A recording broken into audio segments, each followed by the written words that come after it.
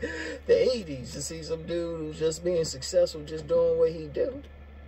Seriously, it's rare. I ain't saying it don't happen, but if you talk about like popular shit, like I'll give a shout out to that whole Ghost universe.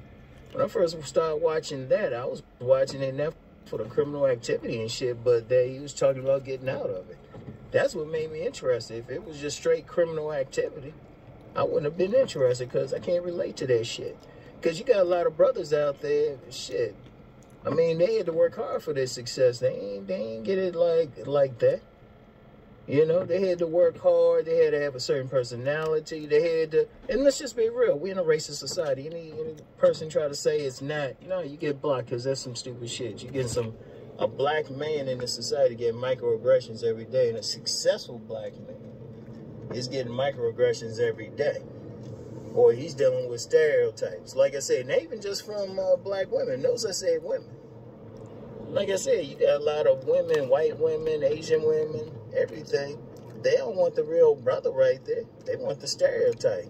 They want what they see in the rap videos and shit. Or that jock or some shit like that. You know? Shit. You know, or what their expectation is, not dealing with who the man actually is.